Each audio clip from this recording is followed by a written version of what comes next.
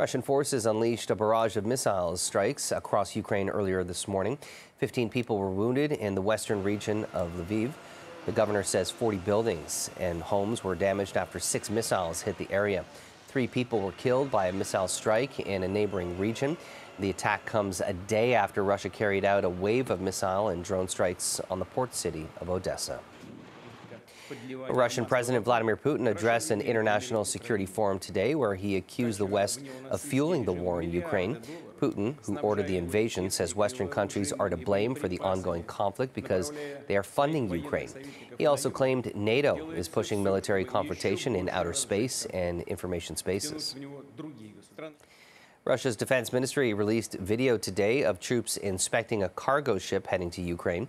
The footage shows a helicopter flying around the vessel before armed soldiers board it and order the crew to stop the engine.